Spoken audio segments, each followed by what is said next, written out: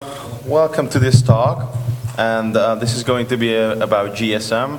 I know that some of you have actually quite some knowledge in GSM, so for you it might have been not so interesting, but I think it's still important to a little bit raise awareness about how the security of GSM, what the status of GSM security is right now.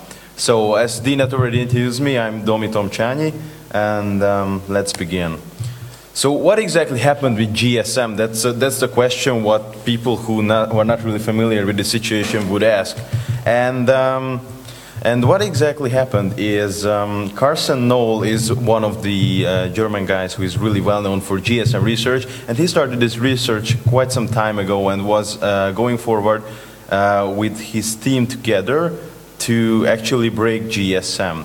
And in the beginning, we didn't know anything about GSM security because this whole system was based on security by obscurity, which means we're not going to tell you how it works, so it's safe.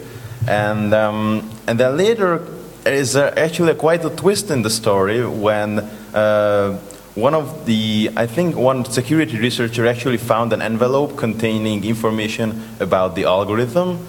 And then they started to look at it, and it turned out to be right. I'm not sure if that's the correct story, but something similar happened with GSM.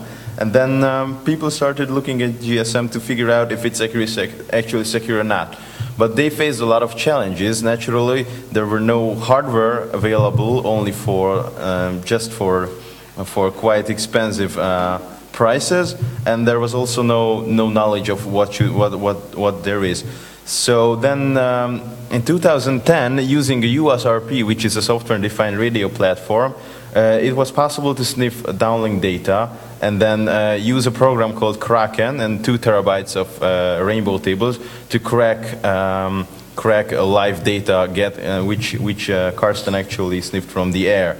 And then the whole organization behind GSM, called GSM stepped up and said, all right, well, you actually achieved this and this is quite cool, but let's say that most of the operators use frequency hopping and the USRP cannot follow those frequency hops, so it's a secure system. Well, that's actually already a bad idea to say, because frequency hopping is only to avoid interference with other radio protocols and not for security measures, but the GSMA thought that would be a great thing to say, that we have frequency hopping that is also good for security. So then a year later, Osmocom BB came into the play, which is a platform for, actually it's a software platform for such old Motorola phones, and it's actually a complete firmware for the baseband processor of the phone. And then Carsten Knoll, together with Sylvain Munaud, was able to create such a firmware for these phones that was capable of sniffing both downlink and uplink. And also because it has because it's actually a phone, it had the radio capabilities to follow the hopping sequence, making frequency hopping cells vulnerable to sniffing. But as you can see, I put 2 notes next to these 2 kind of big events of GSM, what I consider big events in the life of GSM. In 2010, with the USRP, the code was actually released, and it's called AirProbe, and it's still available for everyone. And in 2011, the Osmocom BB code was not released, naturally, because that was actually, if that code would have been released, then anyone with this phone would be able to sniff on these networks, and that wouldn't comply the responsible disclosure rules, I would say. So why did I choose to talk about GSM, and why did I choose to actually bring it here on the table? Because one thing is, I think that GSM is broken, and we already know this for many years. First we knew it in theory, and now we know it actually in practice too. So I think that people need to know about this, and we need to get the word out to them. And I thought that the best way to tell everyone about how badly and poorly GSM is secured is to actually let people in, to come in and be able to play with GSM for quite a cheap price, and then experience how it works, see all the data that flows through, and figure out some things on their own. So they will be able to see it with their own eyes how bad it is. And I put this, it's kind of an idea to put a parallel with Wi-Fi and web. So as web cracking became mainstream, as people would say, so YouTube videos appeared and stuff like that. So like all the script kiddies are able to crack web these days, and even they were able like 5 years ago. That actually put a little bit of pressure on the IEEE to push WPA and WPA2 forward and make more people conscious about securing their wireless networks. And that's also, I think, why in Germany it's illegal to operate a Wi-Fi network with weak encryption. And open networks are also not allowed, as far as I know. But to get the word out to people, they need to be able and let them to experience these things. I think what they need is easily accessible tools. And sadly, even though GSM security is quite bad, the tools to actually look at this security are still quite complex, and they are not so easy to use. So I started out with the USRP approach because for that we have code, and when we have the code, it sounds like it might have been an easier approach than going to the Osmocom BB project. But the USRP costs a lot, so is there any other solution? And fortunately there is. It's called RTL-SDR, who is the savior. Why is he the savior? Well, some people figured it out that these cheap Chinese USB DVB-T receiver dongles that look like, I have some here, I guess. Yes, here is one, for example. Just like this. It's like you can buy it from eBay for $15 or $20, not that much. They have a Realtek chip in them, and this chip can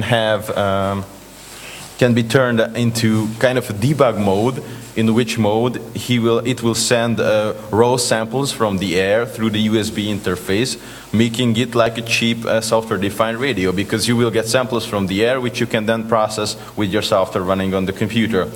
So, and we have two different tuners in these, the E4000 and the R820T, and you can see that for these tuners, we have a specific frequency range which these tuners are able to tune the chip. And for example, for GSM 900, both of these tuners are just fine. So we can use these really cheap dongles to let people experience GSM, maybe. And then, of course, there was the million-dollar question, like, is the code which has already been released for USRP compatible with these dongles? And the answer was yes. And I was really, really happy about this, because now we have an intersection of both cheap hardware and code available. But of course, we cannot release like an unlimited version of GSM crack or GSM sniffing, to say it like that, because that would be really irresponsible. So we have limitations, and these limitations are mainly because of the code, because the code was not really good maintained, and not real development has been done for like 2 years, I would say. So we have the original limitations of the code, which are, we have only downlink, which means only the signals that are coming from the tower to the phone could be sniffed. We can only do like real good sniffing on a non-hopping cell. In Hungary we have quite a lot of these. Actually, 2 of the 3 operators which are actually operating networks are using non-hopping cells, and the third one I wasn't able to test yet because it uses the other GSM frequency. And so that one, for example, in Hungary is not a problem to have a non-hopping cell. And then the radio needs some calibration because of the cheap hardware used. It's not so accurate, so we need to calibrate it a little bit to be as accurate as possible. So I would say that it's just enough limitations, what we have right here on the table, that it is safe to be released to the public and give it to everyone, but and it wouldn't probably harm much. but it would be still fun to play, so people would be like interested in trying it out. So it's like, it's still, we have the intersection and the compromise, which I think is good. So just really quickly going through GSM, because I haven't really got myself really deep into GSM, and also I know that some people might know a lot more about GSM than I do right now. So I would just really go to the basics. So we have cells in GSM, and these cells are operating on specific frequencies. And this frequency is also known as the absolute radio frequency channel number, or the ARFCN. So when you have a phone, like you have Blackberries have these so-called engineering screens, in which you can read the ARFCN number, or even iPhones have such an engineering screen, to put up the iOS people here, if anyone cares about. I'm looking at Steph. And then once you have this number, then there is a small utility called the ARFCN calc, which will give you the actual frequency, like if it's in the GSM 900 band or if it's in the other GSM band and stuff like that. And GSM consists of many channels, and one of them is the so-called beacon channel, which carries all the pagings and the system informations. So informations about the cell and information about like which mobile identity is being paged. Because GSM works based on pagings, meaning that if a mobile identity has to interact with the system, it will get paged. And there is also a traffic channel, which actually carries the data, mainly the voice data. And to look a little bit more into the structure, I have this website pulled up here. So the data flies in GSM in so-called time slots. So, and you can see that each time slot has 156.25 bits in it. That's actually not all useful data. There's also a lot of signaling to make it make it more resistant to interference and other obstacles the radio waves might hit. And then the data which is being sent in one time slot is called a burst. So the main thing, or the main target in GSM sniffing, is to get like raw bursts out of your radio device, and then using those bursts to interpret those bursts and figure out what is going on in the network. So, and then I also put the link to this website into the presentation, so you will be able to find it and look it up. It has all the stuff in it. That's actually quite good. It says GSM for dummies, but well, I am a dummy in GSM, so I think that was quite appropriate for me. So what are the steps to crack GSM according to the 2011 presentation? Well, the first step was to uncover the TMZ, or the temporary mobile subscriber identification.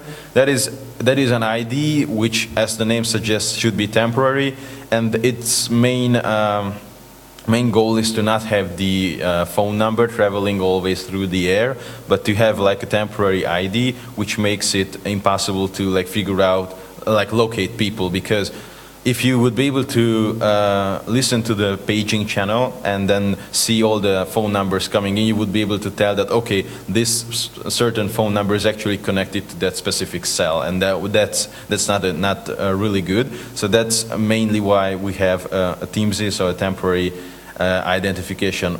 It should be like changing every single transaction to make it impossible to follow people, but usually it changes like every 24 hours or every some hours on some networks.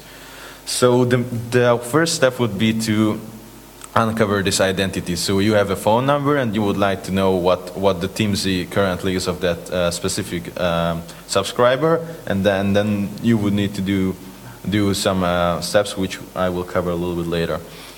And the second step is to look at the data you were able to capture and figure out the input for Kraken. We will talk a little bit about how that works. However, I'm probably not going to present that for you today. And then cracking the key with using Kraken is also what's not going to be on the table. We're gonna talk about how that works. And then in the end, when you have the key, you need to use that key to decode the conversation which you sniffed. So the first step is uncovering a TMZ, and this has been covered many times, especially it started in 25C3 with talking about the HLR query. The HLR has subscriber data in it, and what you can do is query these HLRs of specific operators to actually locate your target in a country, or in some countries you can even locate it to larger areas. And these services are pretty much available almost for free or for like pennies, as in some presentation it was presented, to buy online, and you can just put in the phone number and get some really raw data, so raw estimation about the victim. And then the second step would be using a silent SMS. And the main idea and the whole technique behind TMZ uncovering is that if you send silent SMSs, for example, then the victim phone will get paged. And if you look at if you send a silent SMS in a specific rate, or like a specific frequency, I would say, and you would be able to see that the same TMZ is being paged in that specific frequency, so you will be able to determine which one is the TMZ.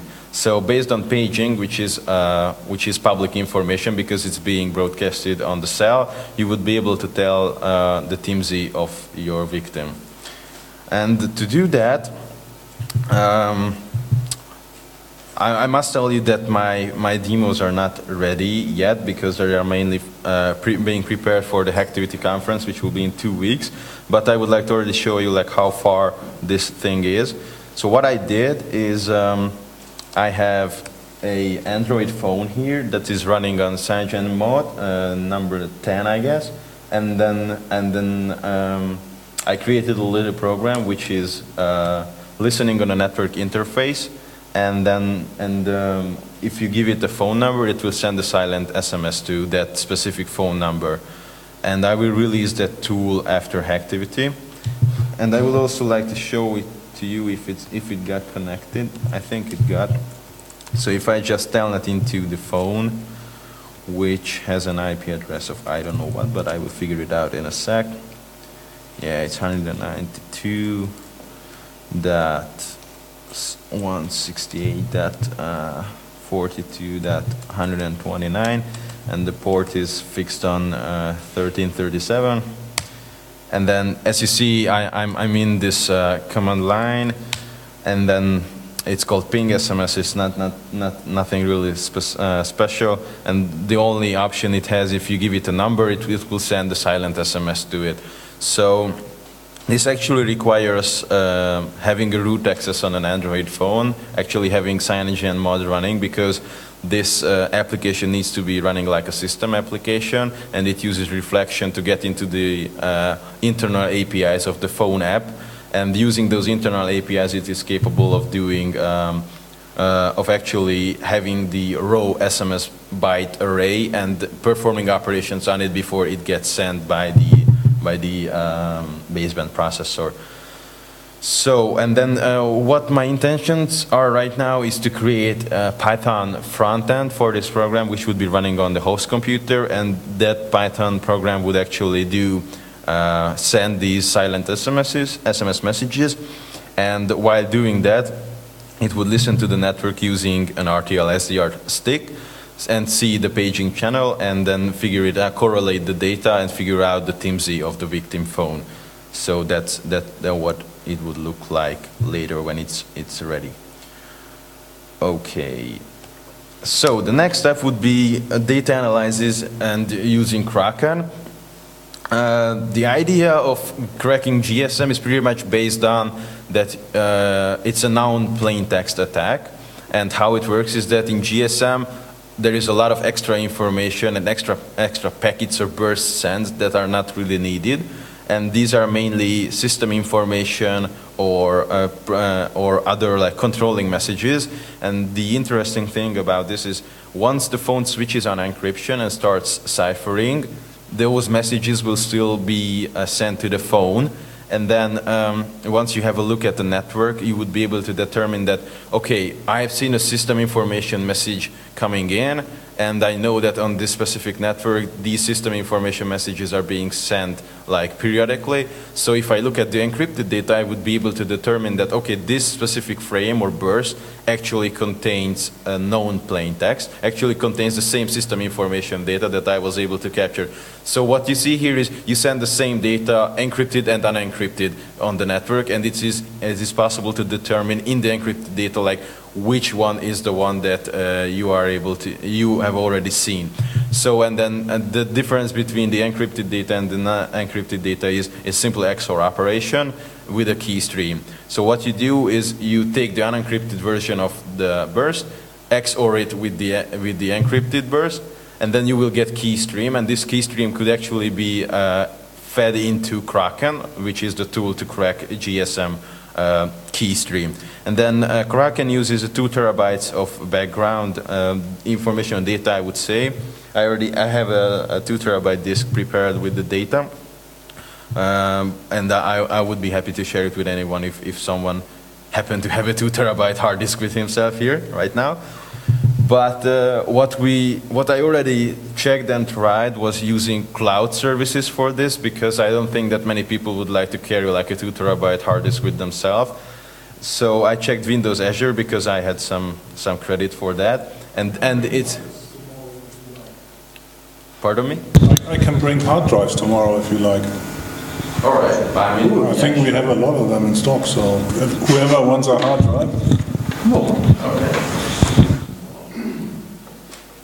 I think you would need to get some kind of a rack for it, like a USB or something, because I only have like one and it's already filled it with so.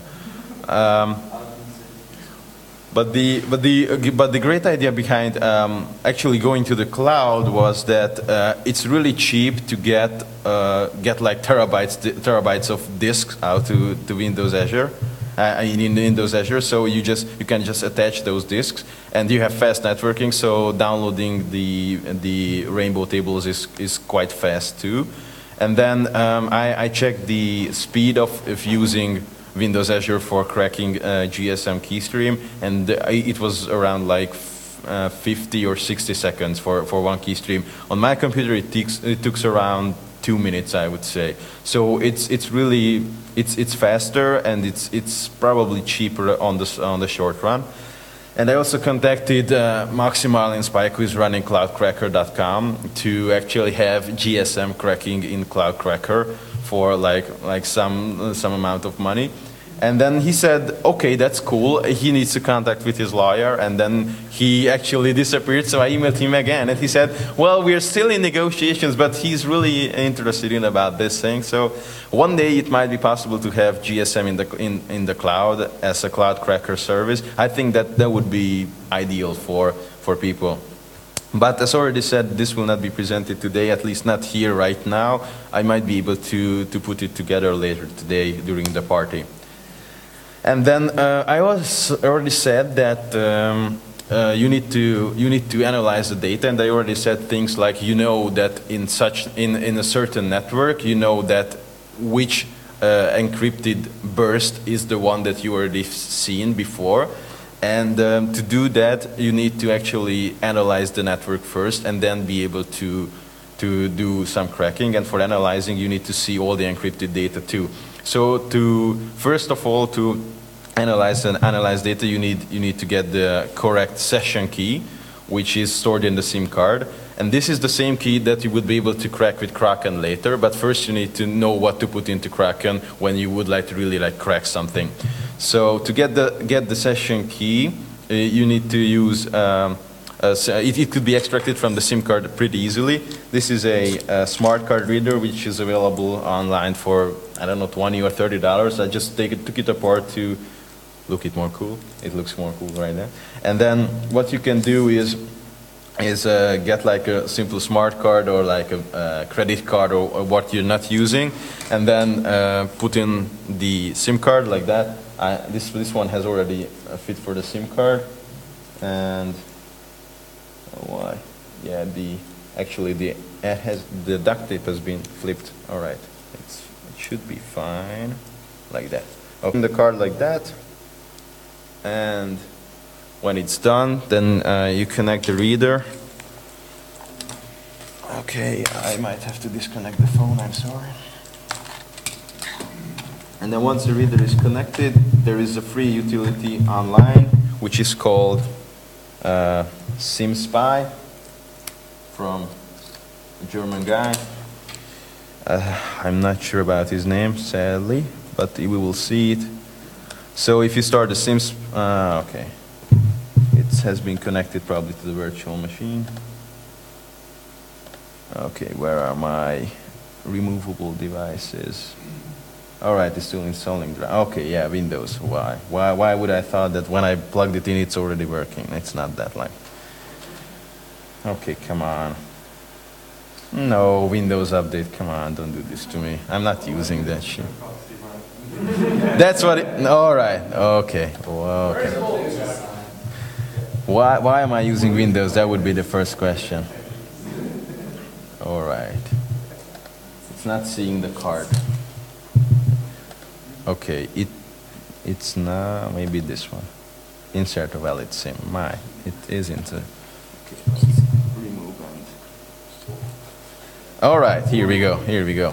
And if I go to read card, and then go down a little bit, I'm not sure if you can see it.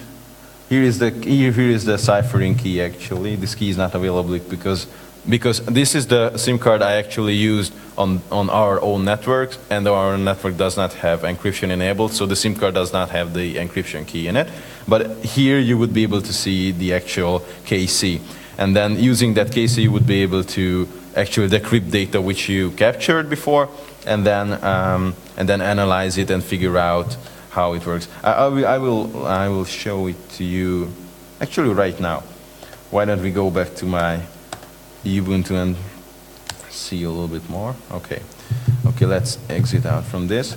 So what I have running here, if I will find the terminal, is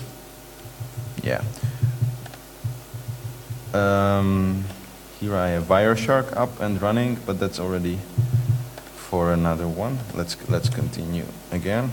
So what I'm doing here is I have a phone that is connected to commercial network, and I was able to figure out the ARFCN. So I used the ARFCN calc to actually get the exact frequency somewhere here. I will not be able to find anything because of these many terminals, but whatever. And then what I do is just run GSM receive Pi. That's actually included in GNU Radio. So you just download GNU Radio, install it, and it's pretty much ready to be used.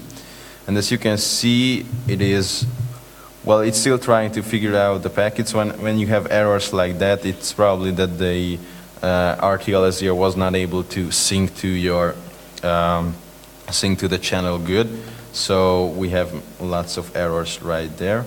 And if we wait a little bit, it probably will warm up and be able to actually give us some valuable data. And, well, it still takes some time. So what I would like to do is not wait for this to actually start up, because it might take some minutes. But I have some saved files, and then I can show you to you how that works. So once you were able to save all the data, you would need to use GRC, which is also a free utility available to download, to actually convert the data to C file format. And once you have a C file format, then you would be able to do analyze it with the tool called AirProbe.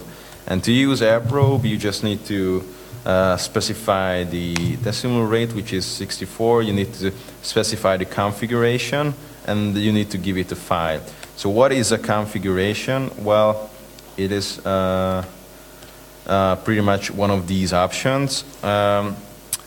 I figured out that most of the operators, at least here in Hungary, using the so-called combined configuration, which means that also the CCH, which is the standalone dedicated control channel, and also so the way GSM works is it has a control channel, and usually actually, what you would see is that the phone is sitting on the beacon channel, and once it gets an instruction from the network to change, it will change to the control channel. On the control channel, the network will tell it like what is going on, and then the phone would like switch to a traffic channel to receive or transmit traffic, or go back to the beacon channel. But most of the operators, at least which I have seen here in Hungary, using the so-called combined configuration, which means that also the control channel is the same channel as the beacon channel. And as you can see here the 0 or the 1 or 2, whatever, that's actually a time slot. And the beacon channel is always time slot 0, if I'm correct. So what we need to do now, we just would like to look at the data and then see how it looks like, and then so I would just give it 0C, which means decode the data as a combined channel. And then, as you can see, we'll go through and it will print out the bursts, actually. And if we go to Wireshark, we'll be able to see also the Ubuntu DNS queries. But if we go down a little bit, we can see that there were some paging requests. And if we open this up, we can see all different TIMZs, and for example, here's a TIMZ identity, and as you can see in this burst, we have 1, 2, 3, 4 TIMZs that are being paged, and we can go a little bit down, and what we see here is something interesting with what we look for, and this is a ciphering mode command. This tells the phone to actually switch on encryption, so we know that something happens right here, but we are not sure what. So if we would already have information about the network, we might be able to now use the known plain text attack and get the key stream and put it into Kraken and get the key back. But to speed things up, I already have the key for this capture file, so let's just have a look at how this looks like if I give it one more option, which is the key. So let's see the infos file, and here I have the key for this C file, and let's give it this info, but I need to remove the spaces from it, and I will need to restart my Wireshark. Okay, and it decodes all the data. And if I go down a little bit, I will be able to see the SMS that actually went through the network. And it is right here. So I will open it up for a little bit bigger. Here we go. And here is the data which I sent through the network.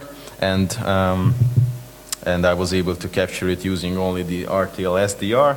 And then crack the key, or not crack the key, but read the key, but it's pretty much almost the same as I would say from a point of view, and then read the SMS I had.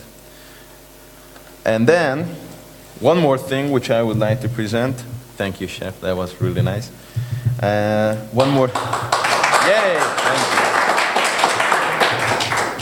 And the one more thing was, many people kept telling me that, all right, you can get an SMS, but that's like one chunk of data, like a really small chunk of data, and the RTL-SDR wouldn't be able to handle like a whole conversation or like a phone call, at least the downlink part of it, because that's the only part we can understand, why we can decode with the code.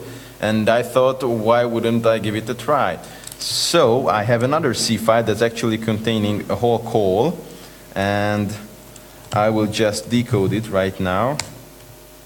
Okay, that wasn't the one. Yes, I decoded it like that. You know, like in the Matrix, I cannot see the code. I can only see blondes and. Okay, so let's decode this file again with the 64 decimation rate. That's the rate of the RTL-SDR, and let's first have a look at the. Let's have a look at the control channel first, and then. Yeah, let's use the key now, but I need the file name too, which was call.c file, and restarting the Wireshark. Here we go. It will take some time because that's a much bigger file, naturally. I think it has like something around 1600 packets, so as you can see it's now at 200. So we will need to wait a little bit until it finishes. And once it's done, we will be able to see that the phone gets the ciphering mode command, but after that there is another command which called the immediate assignment, and that one is the one that actually tells the phone that now you need to switch to a traffic channel because you are going to be you are going to be transmitting traffic. As you can see, I already have data coming in, and since I already gave it the key, we will not be able to see the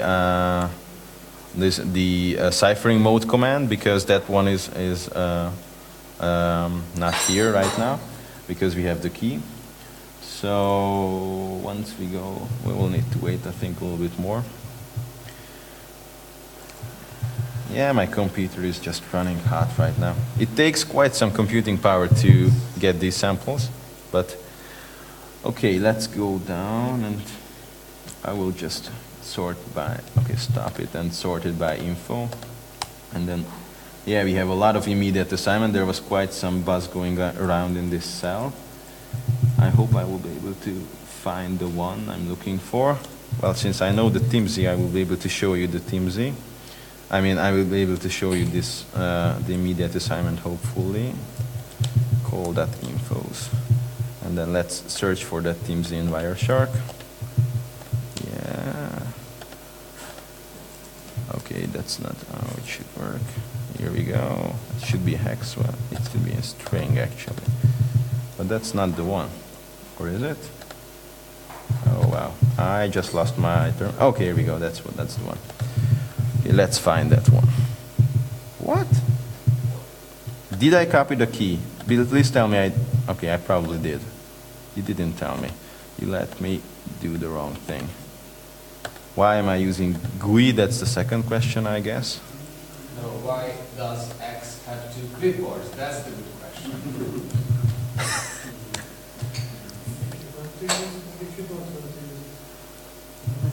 Four clipboards should be much better. Yeah, go for hex value. Should that work? Okay, it's not really the one I'm looking for. Why?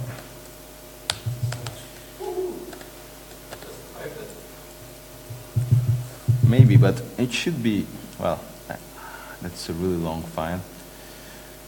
Oh, wait, have a look at the immediate assignment. Most of these actually are quite the same to tell you, and most of them just tell you the go to time slot number 1, but sometimes they give you like go to time slot number 6 to use that for your stuff, but this one actually does not have anything. It says page mode, blah, blah, blah, but dedicated mode, there is nothing. It says, okay, this time slot 6, let's go down. It should be 6. This one does not have anything. I think that might be the one. No? Okay. All right. I'm kind of lost in it, but what I'm going to try is I actually have the call file here, but I'm not able to well, let's try one more thing. Let's try to decode this, let's say the first time slot, and then TS a traffic channel, and then let's go for it. Let's see if that works out. It doesn't look that good. Well, that's the beginning of it, and let's see if it works. Maybe. And that doesn't look good. It cannot understand anything because that's why it's giving me the parity errors. Okay, here we go. Okay, that's the one, I guess, because that seems to be good data. That's right. Okay. Yeah, it might work actually. It seems. I guess. She might be brunette. I'm not sure. I still have to look at it a little bit. What's your type? It's definitely your type, Dina. I can tell you that. Watch out, maybe someone else is watching this video. All right, It's done and it's out. So where is my output file? Okay. And I screwed it up again. Wow, isn't that amazing? Because in Hungary we have this operator actually uses a different configuration, which is not even listed here in the wiki. It's not listed pretty much anywhere, but actually it is listed in the code. And I remember that I was able to figure it out. And What's your history?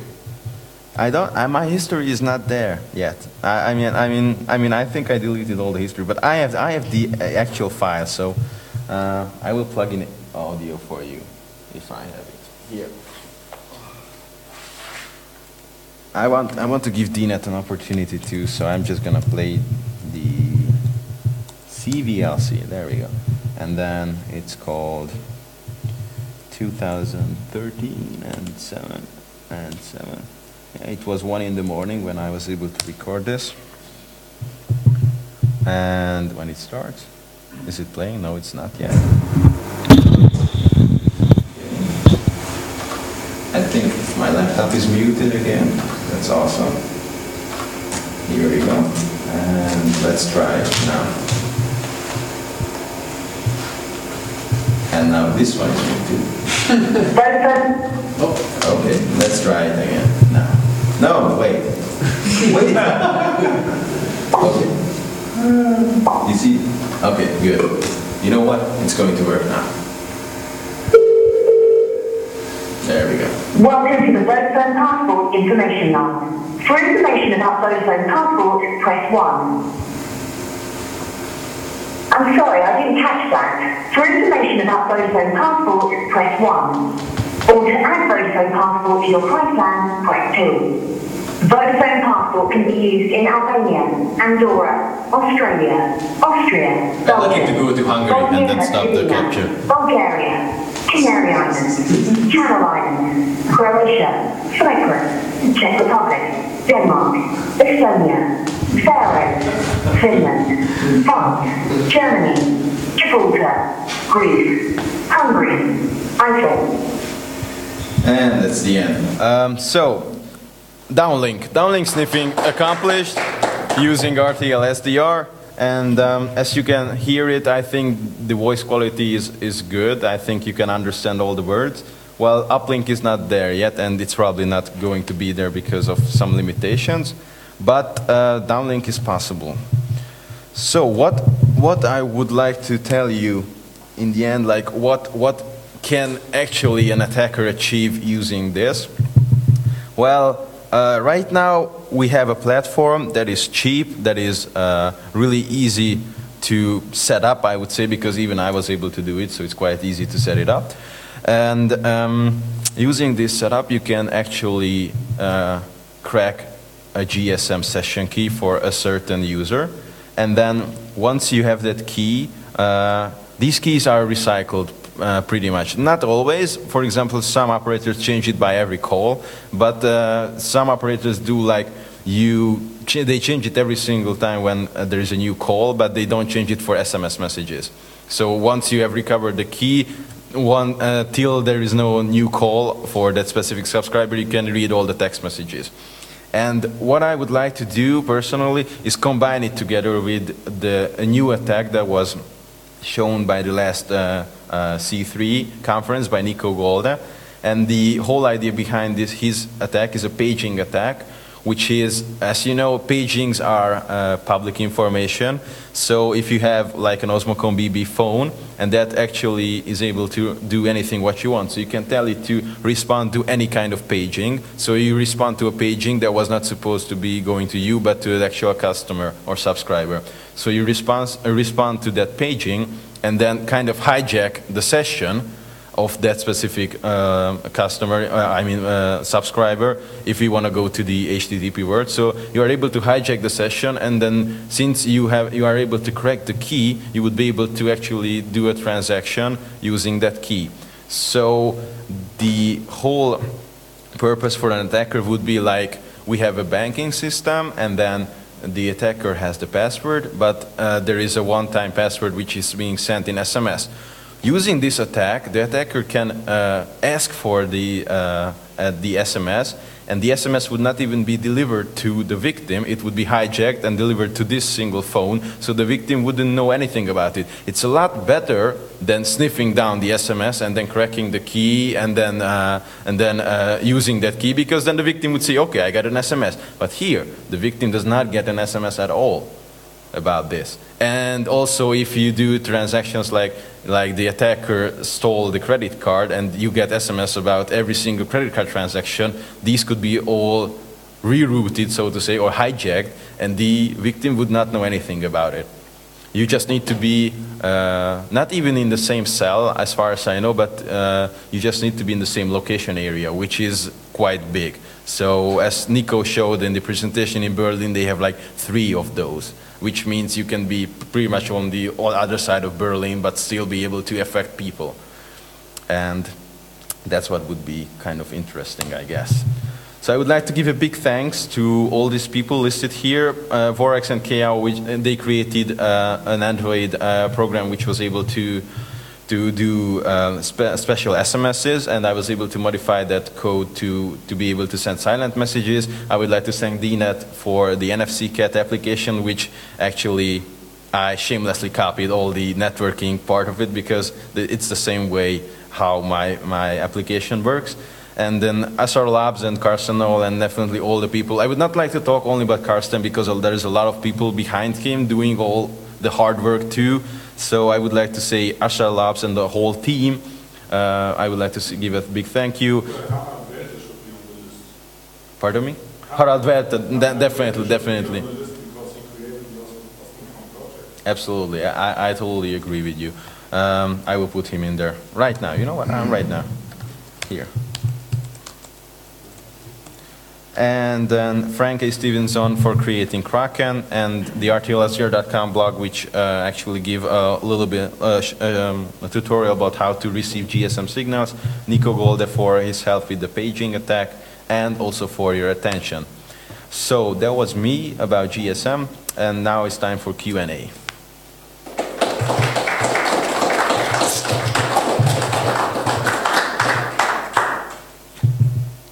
If there is anyone.